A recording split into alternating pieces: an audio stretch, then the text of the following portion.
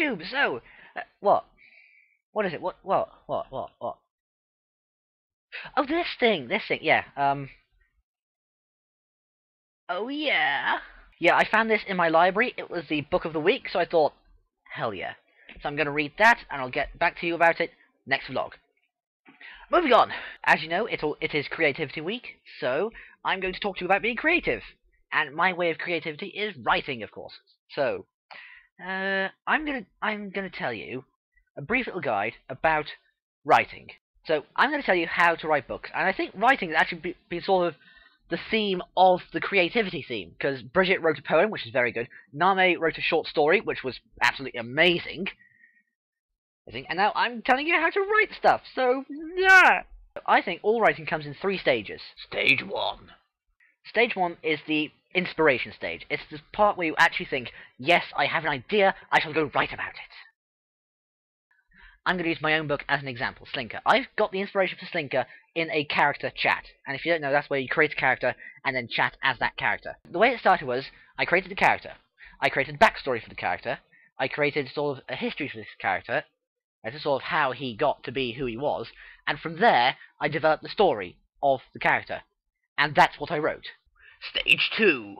Okay, so stage 2, you can call it like conceptualization or visualization. I call it depiction. And what depiction is just actually thinking of what happens in the book rather than thinking of it as a character. Changing it from inspiration into a general theme to an actual plot line with people and text and awesomeness. The way I do this personally is by imagining my thing, to be a movie. I imagine it as a big blockbuster movie. I'm sitting in the front row, you know, just with the popcorn and you know, I'm only sitting there thinking, right, I've had the storyline. How am I going to turn it into a book? And I'll sit there and I go through it step by step, and I turn each scene into a chapter, each piece of dialogue into text. And these things are horrible to read, by the way. Yeah. I'm just going to cut that bit out. And I change it into text. I change it into text in my head, and I write down the text, sort of in shorthand. Stage 3. So stage 3 is the longest stage by far. It's the... you can call it motivation, or you can call it perspiration. And that's actually sitting down and taking the time to write and edit the book. There's no real way around this. You just sit down and write it.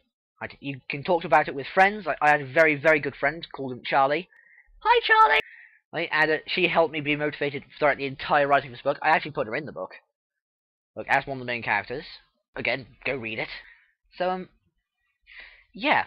So that's just how I choose to write books. I mean, yeah. And also, on the subject of writing, Name, I saw your video yesterday. It was good, but you forgot to mention one thing. How dare you forget to mention that one thing? I'm kidding. He let me mention it because I wanted to. Name and me are going to be writing a sort of a fantasy sort of dual action theme story. It'll be called Two Travels. It'll be on Tumblr as soon as I've actually gotten around to writing my bit of it, because I haven't yet. I'm sorry, Name. Please don't kill me. Another thing. Last Sunday, me and Rihanna hit Birmingham, and you can see that video up here. Just click my hand. No, seriously, click my hand.